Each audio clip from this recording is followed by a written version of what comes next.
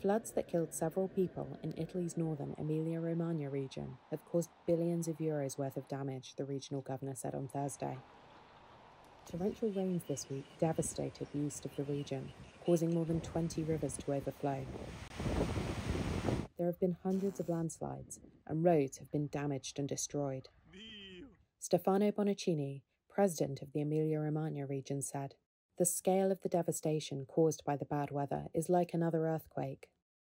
Agriculture has been hit hard, with more than 5,000 farms left underwater.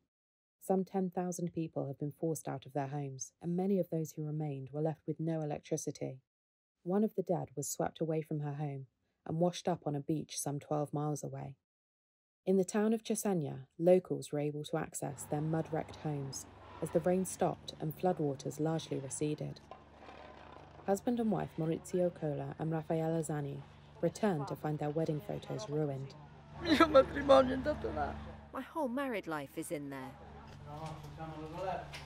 We had to throw everything away. Nothing was saved. The water reached up to here, and you can see the level on the wall. It was the second time this month that Emilia-Romagna has been battered by bad weather. Heavy rains followed months of drought, which had dried out the land. Meteorologists said this reduced the capacity to absorb water.